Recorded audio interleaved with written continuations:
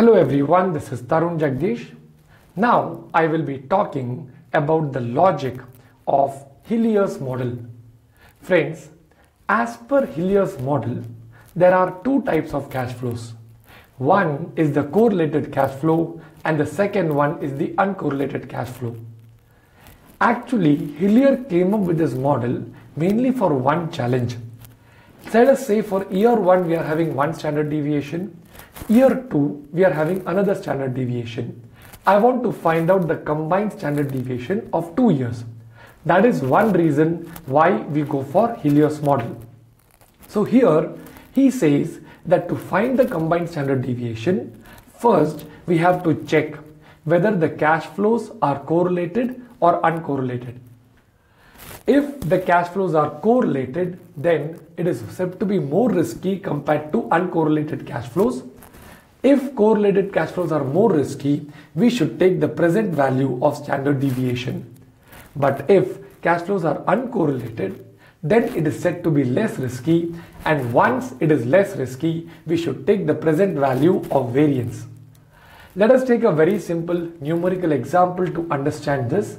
This is example number 1 and this one is example number 2. In example 1, year 1 the standard deviation is 100, year 2 also standard deviation is 100. So what Hillier says is that if this is a correlated cash flow, I should take the present value of standard deviation. So 100, assume the discount factor is 10%, it will be 0.909 and 0.826. So with the discount factor it turns out to be 90.9, 82.6 and the overall present value of standard deviation will be 173 approximately. Now assume the same numbers are not correlated but they are uncorrelated. In that case, we will take the variance.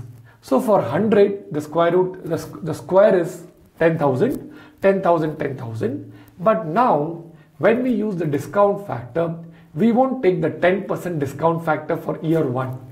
We will do it a double discounting, which means year 1 we will use the discount factor of year 2. Year 2 we will use a discount factor of year 4. So once we do like this, we get the number as 8260 and 6940 and the overall variance turns out to be 15,200, the square root of which is 123. Let me go back to the initial theory. Cash flows can be of two types, correlated or uncorrelated. Correlated cash flows are more risky, uncorrelated cash flows are less risky. So correlated cash flows, present value of standard deviation, we get 173, which is a higher number. Uncorrelated, we get the number as 123, which is a lower number. Hence proven that if it is correlated, it is more risky, and if it is uncorrelated, it is less risky. I hope you're clear with this video, friends. Thank you so much.